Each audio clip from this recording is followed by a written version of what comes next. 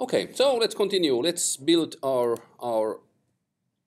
square phantom. Maybe let's put a couple of more rectangles in, and maybe even this could be something.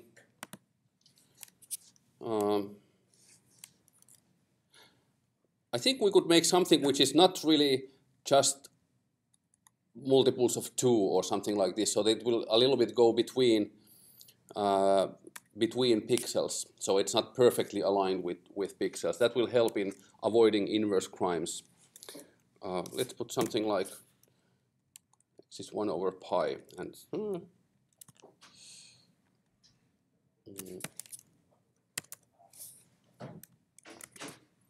and second, maybe let's make something longer.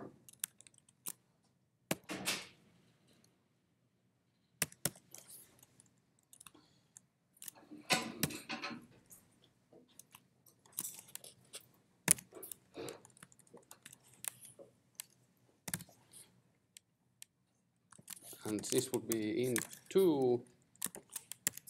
And maybe let's even have here a little bit different attenuation. Let's see how this looks like.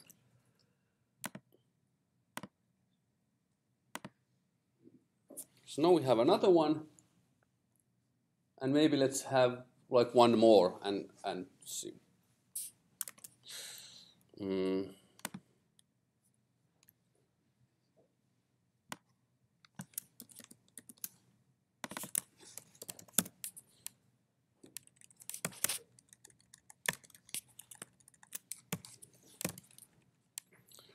And how should we do this one?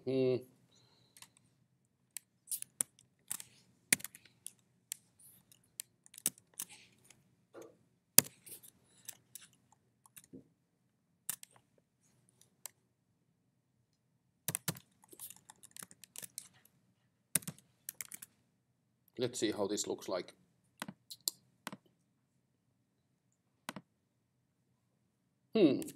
What do you think? Should we change it or add something more? Or change orientation? Yes, yes, good, much better. Let's do the third one horizontally. So we're doing abstract thought. Yes, yes.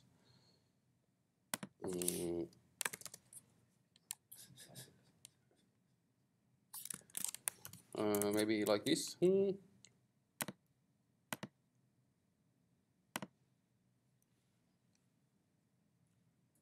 Okay, let's try with this one. That'll work. Okay, cool.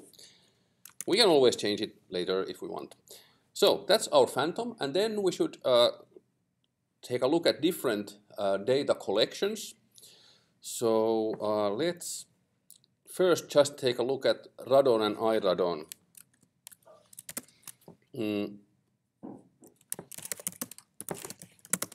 Let's test various tomographic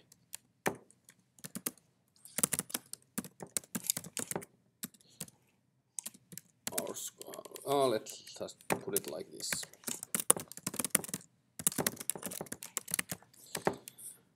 So then we need to use radon, or let's say, let's choose our projection directions, and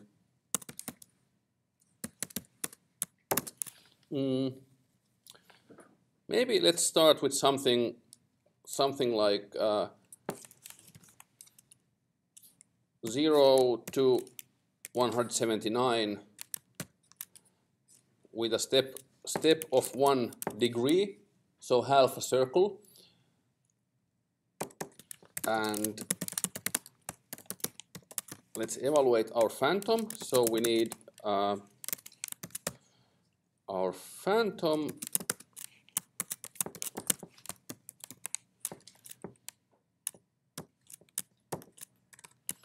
and then use radon.m to create a sinogram. So sinogram equals radon of our image and with these angles we chose. And then let's take a look how it looks like.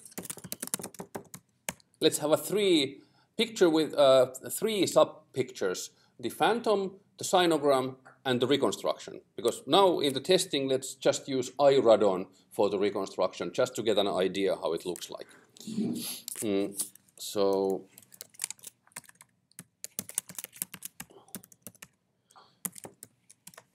in our first plot, let's just show the phantom. Actually, we can take it. Let's steal it from here.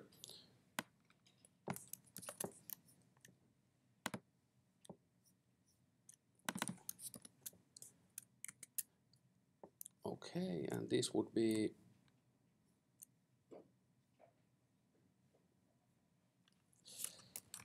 Tomo data test, for example.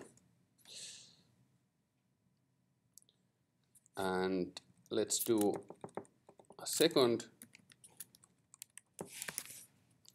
And here let's show the sinogram. And these, I think, let's just comment and see what happens.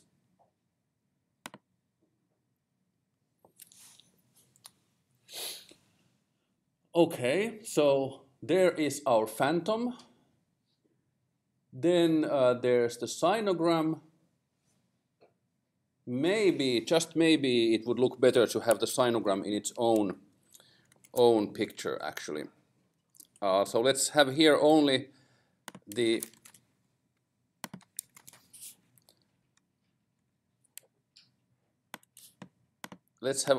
phantom and reconstruction in that picture. Well, reconstruction we don't have yet, but anyway. Sinogram in its own figure. Maybe we could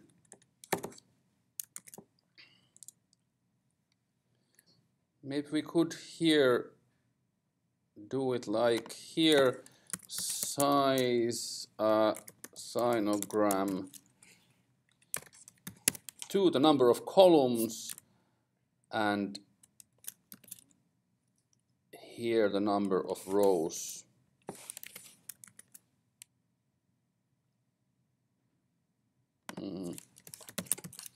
Maybe we need to round.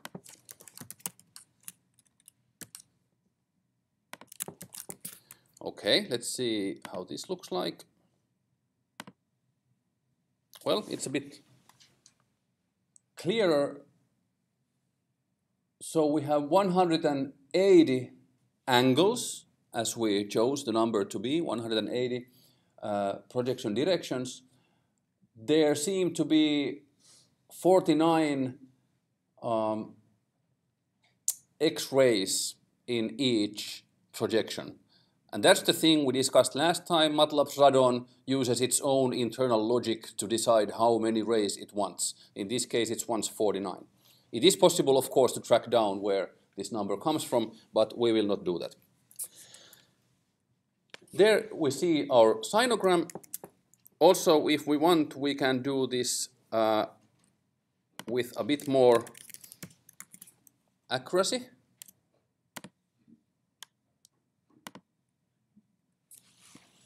So now we have much more X-rays because our pixel image is bigger. So now we can see rather clearly the sinogram. We see there are 3 objects. Already from the sinogram we can see, in this case, pretty clearly that there are 3 objects, each drawing kind of a sinusoidal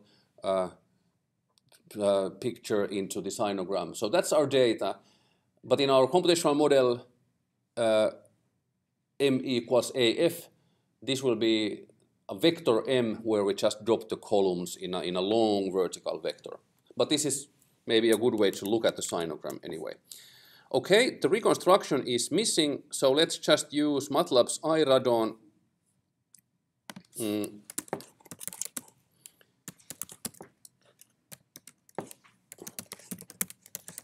iRadon is based on the so-called filtered back projection formula, which is the classical X-ray reconstruction method.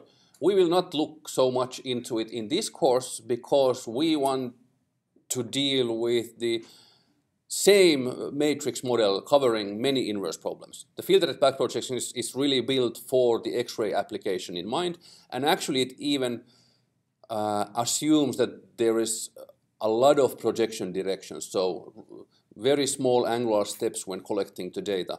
So another reason of not focusing on filtered back projection is that we are interested in sparse data sets. And then filtered back projection is really not at its best. Does it assume anything about the noise? Not really. Filtered back projection, you can just start using it. How noise appears, of course, if data is more noisy, the reconstruction is more noisy, but then you can adjust the filter in the so-called, it's filtered back projection anyway. So in the filter, you can modify it so that it does not enhance high frequencies so much. So that's a way to reduce the noise. Yeah, and that process is really well understood by now, and I would even recommend the classical book by Frank Natterer, the grandmaster of filtered back projection. There, it's really all you need to know about it. And also his later book with Frank Wübeling as well. That's a great one as well. Okay, reconstruction. We apply iRadon to the sinogram and our angles. Now I must say I'm not completely sure if I remember the syntax correctly. So let's see here. Help iRadon.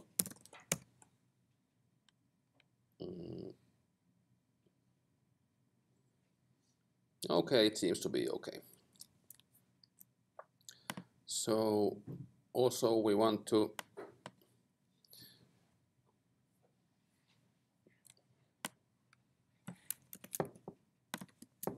so here we'll show the reconstruction.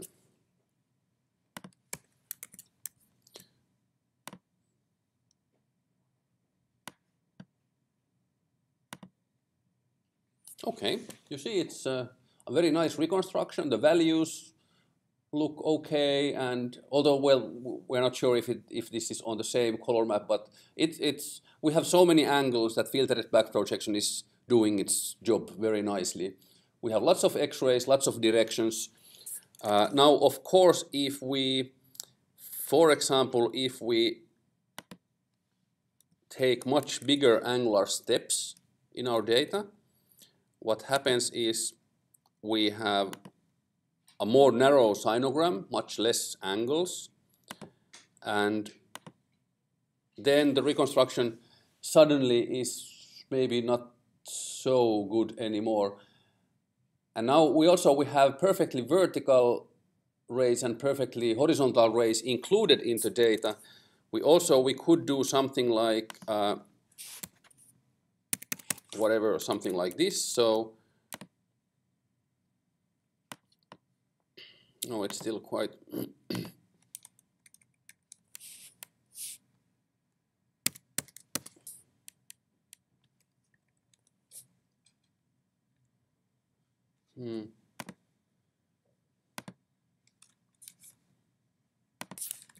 Let's go from pi. Pi is always good. So now we don't have such perfectly aligned. So you see there starts to be some problems. The values don't look so good anymore, and there are these kind of streak artifacts. And then also, if you go back to going with 1 degree steps, but we have limited angle case, then our reconstruction has trouble recovering all the parts of the unknown. And now we only have, in the sinogram, we have only part of the sinogram, not really spanning the full circle. And in practical situations, sometimes there are restrictions like these. And the tomographic problem takes many forms based on what kind of collections there are.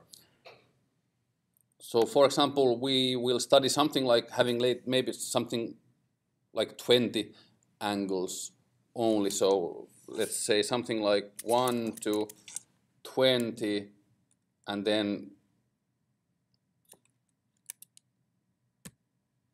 times something like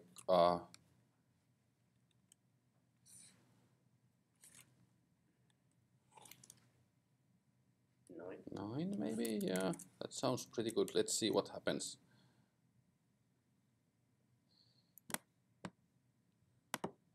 So we have reconstructions like that.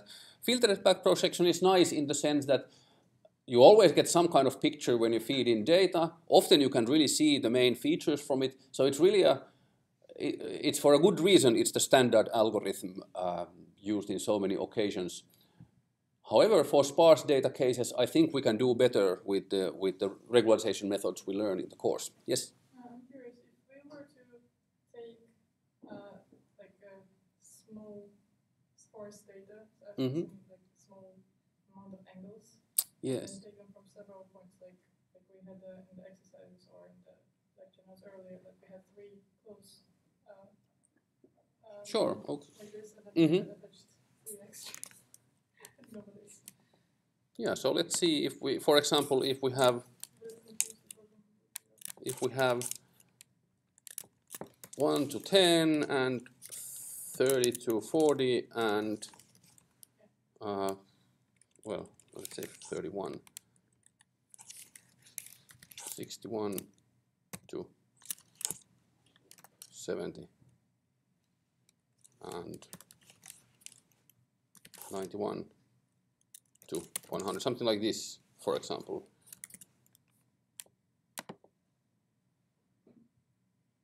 So our sinogram looks again rather cubistic, and as said, the filtered back projection will always return something, and often we can see some useful information out of it.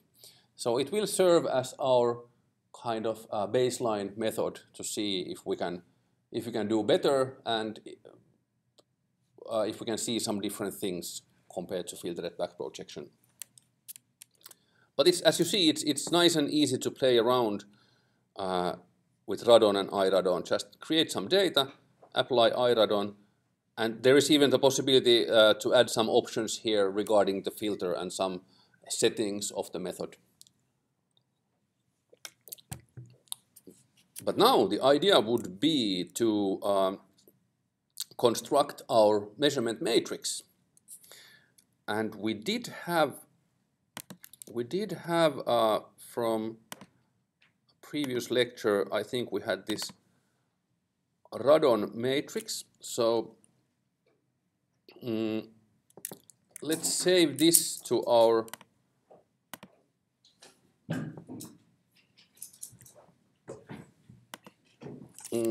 okay, so this should be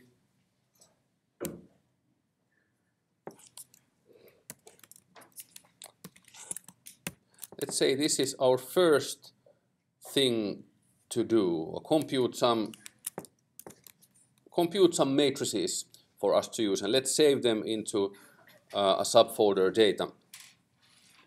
So we are building matrices, and we want to choose the size of the unknown. So let's go first with this 32 by 32 to keep everything in tractable size. So this gives the size of our unknown. So what we just had, capital M would be 2 to the power of j in this case. Maybe we can actually use it here.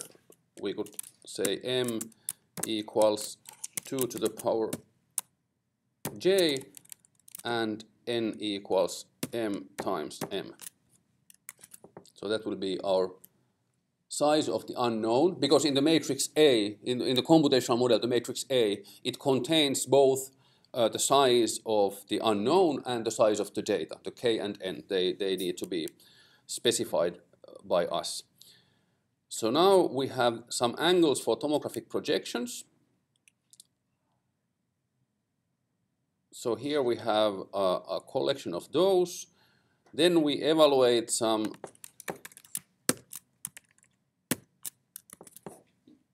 then we build our matrix column by column. There's also taking a look case, but I think we will just comment that. And then we save it. Because this is something really time consuming to do this part. So let's compute these matrices for a collection of different sizes and then save them all with the file name containing the size information.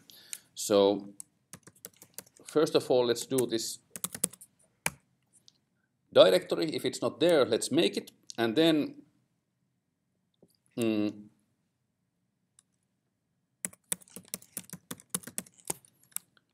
let's build a parameterized command for the save.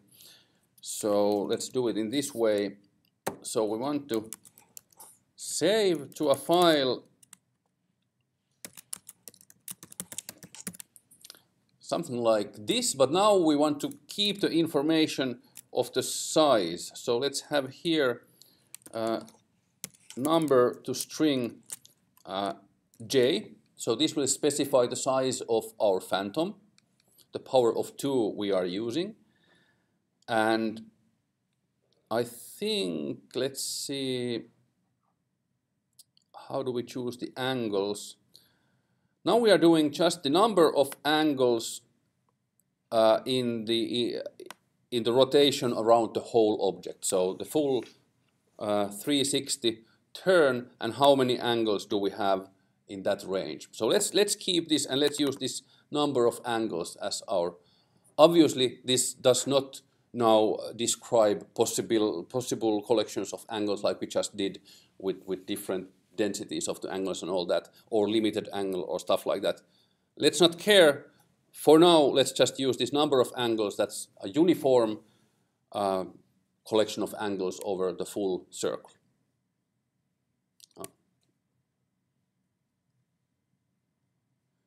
So we have the size of the unknown recorded. Then let's put in this n_ang. That's the name of the file, and in the file, what do we want to put? At least the matrix A. And let's see.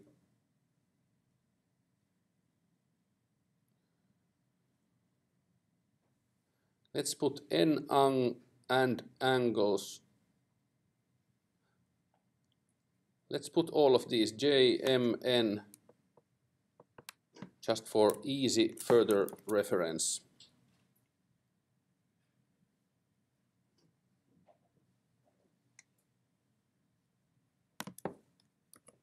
So let's put here j, m, n,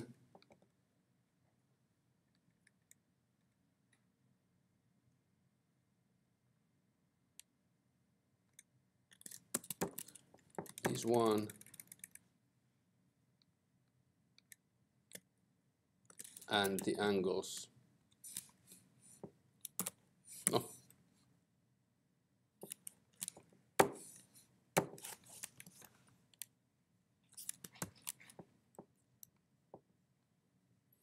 So now I have this huge save command thing, and then I evaluate it in Matlab. So now let's just run this thing.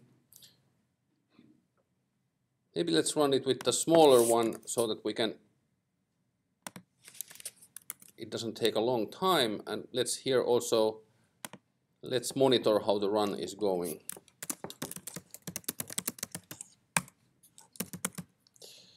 So what is our I? Let's say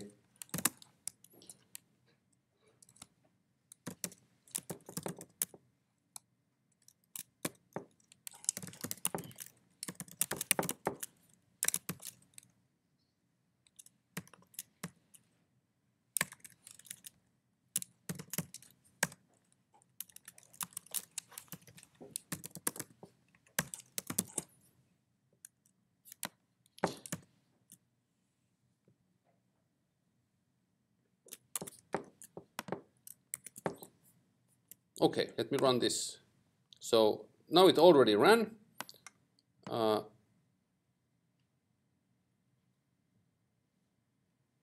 Why?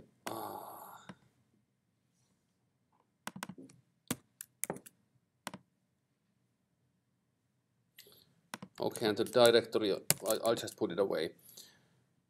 Okay, so it's pretty fast to compute, and we now have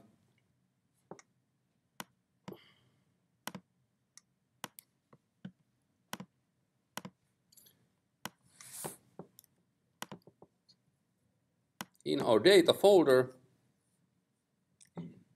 we have our radon matrix with j equals 4 and number of angles equals 13. So later we can just load this one, and then that's our geometry, what we are using.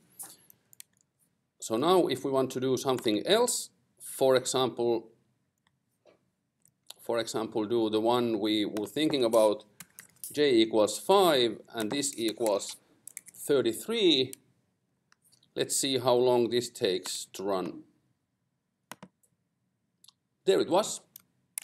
Not too bad. And now we have here 32 by 32 unknown and 33 angles. So this way we can build up a collection of matrices like that, and then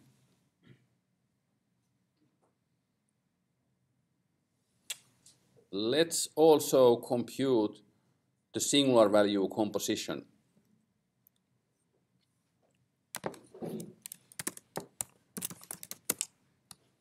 So actually let's still remove these two things we computed and compute the singular value composition as well.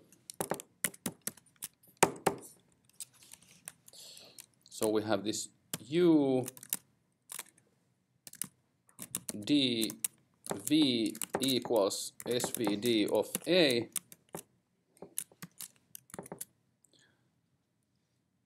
and let's put here also display computing svd, because that can take a long time. It's nice to know how long are we doing. So let's also clock it, tick, and then display spd svd computed in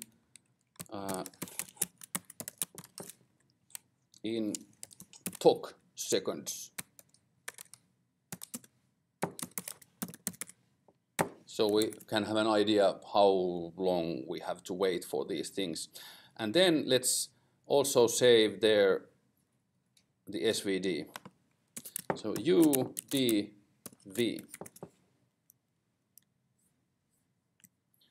Okay, so let's, oh, SVDS. Well, actually let's do this for full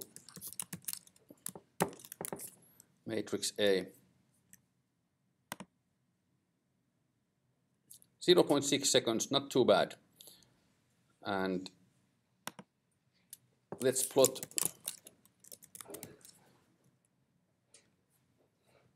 let's just plot the diagonal of S, D.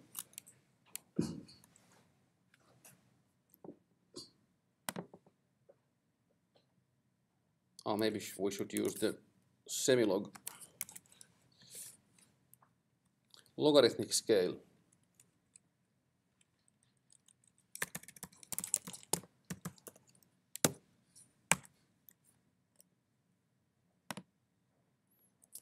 So it seems we are dealing with some kind of an ill-posed matrix. The singular values are smoothly going to zero or becoming small.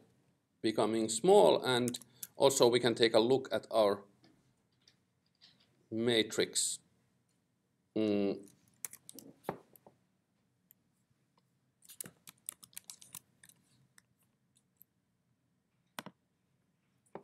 so it looks very much like the thing we saw in the slides. Now we can zoom in a little bit to see that these are not really lines, these are points. If I zoom in,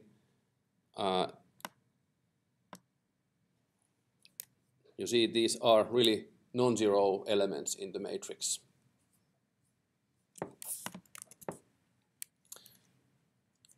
Okay, and then I think we can do our first reconstruction still. So let's save this by the name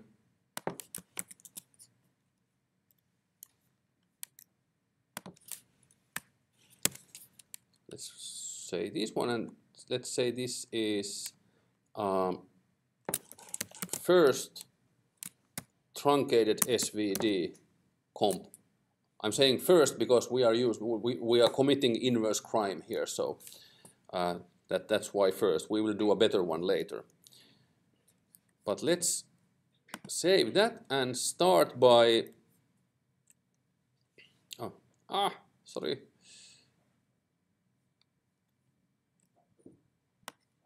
Let's put here try truncated SVD for tomography. So then we choose again the size of the unknown with J. We choose the angle,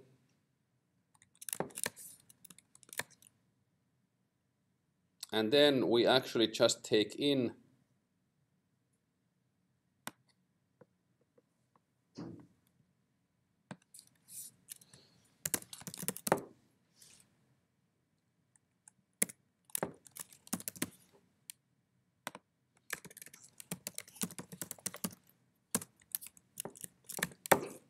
so now we load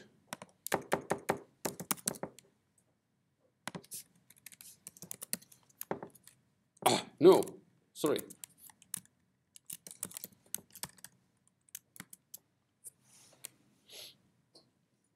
So now after this one we will have all of these. So now we can build our phantom. So here we have this tomodata test. So we can evaluate the phantom, create a sinogram. We can do it with two types of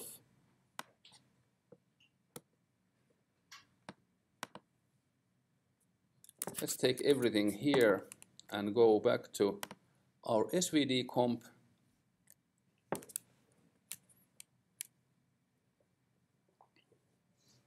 So this would be recon 1.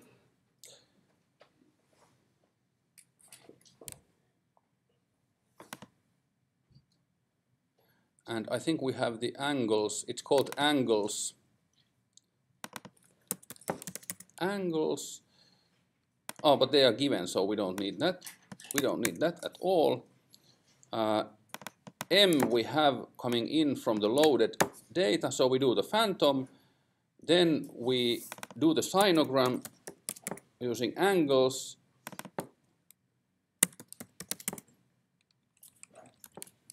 And here, note, we are committing inverse crime.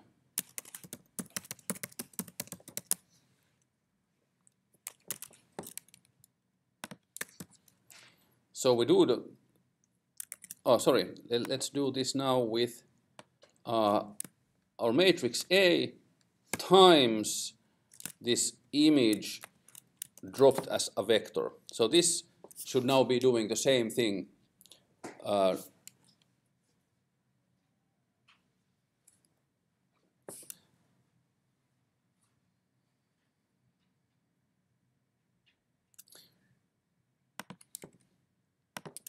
Let's remove this one.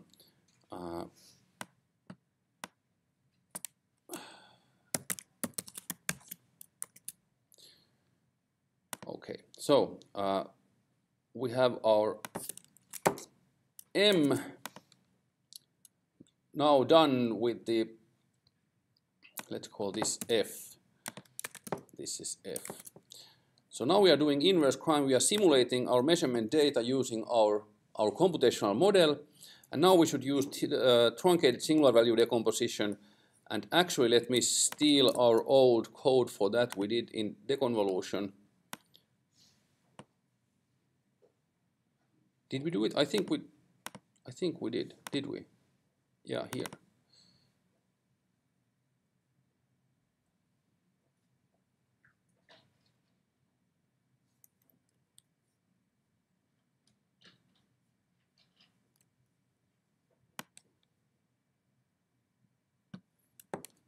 Compute reconstruction.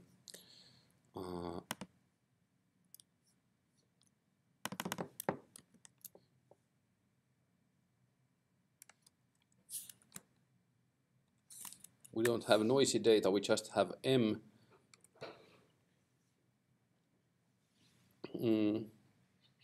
Let's see, we have this one. You've got to paste the SVELs thing from the previous file. Yes, let's take SVALs is diag of D.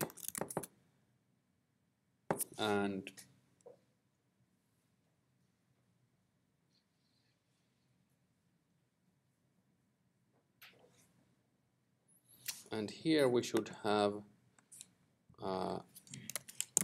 reshape F in the size mm,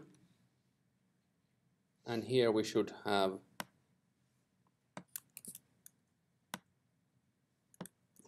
reshape F0 to the size mm, I think.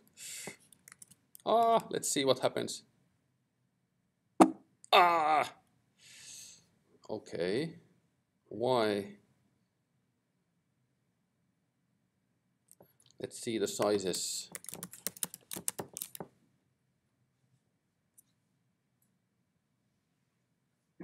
Okay, that's fine.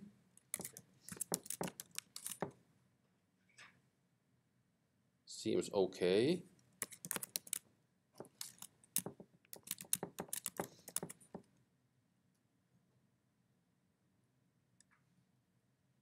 This seems to have a wrong size. Yes, because our matrix is no more, matrix A is not square in this case. So actually, we need here, we need to transpose this one.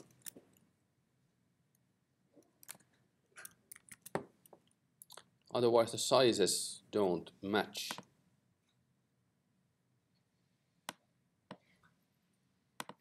And here we have our truncated SVD reconstruction from 33 angles.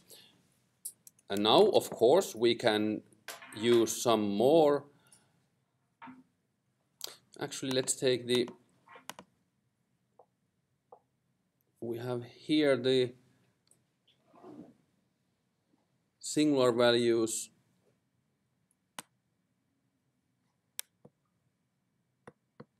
Let's take a look at the singular values.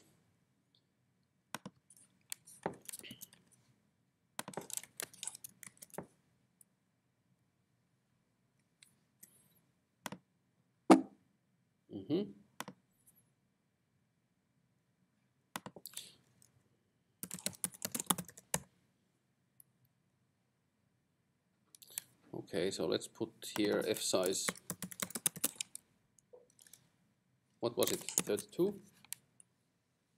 Yeah.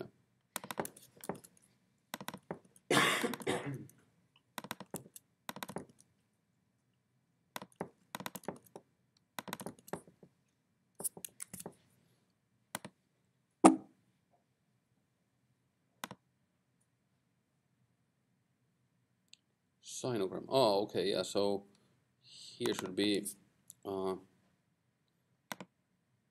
let's just not have that. Okay, so now you see we are using only very few of the first singular values. I think we can use some more. Maybe we could use you see, if you see here, I think we would maybe go up to this first tick mark here. What is it? 200. Let's see what happens with 200.